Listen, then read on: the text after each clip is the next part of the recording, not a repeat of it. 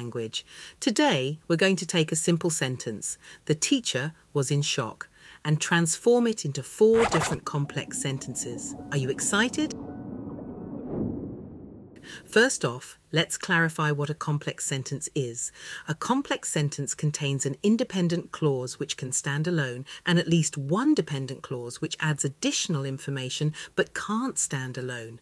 Now, this structure allows us to convey more nuanced ideas and emotions. So, how can we elevate our simple sentence into something more sophisticated? Let's explore. 1. When the unexpected announcement was made, the teacher was in shock. Here we've created a complex sentence by adding a dependent clause that specifies the timing when the unexpected announcement was made. This clause sets the stage for why the teacher felt shocked, providing context and depth to the initial idea. 2.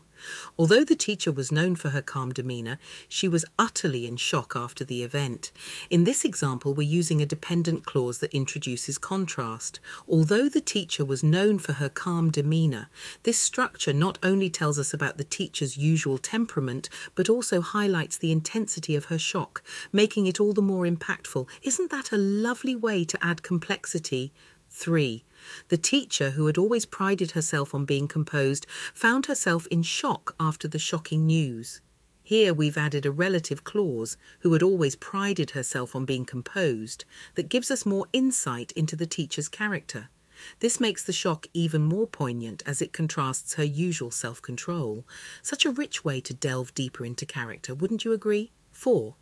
Because the teacher had spent years preparing for this moment, she was in shock when everything went wrong.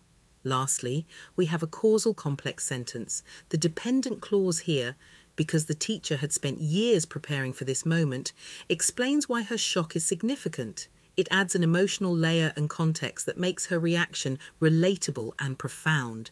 So how do we change a simple sentence into complex ones?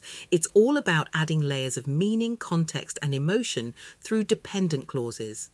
Each of these transformations not only elevates the original sentence, but also enriches the narrative.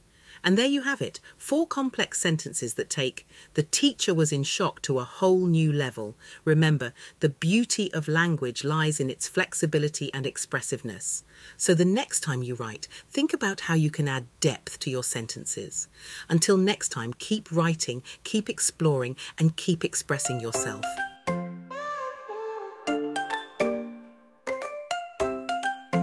In the glow of the screen we gather round.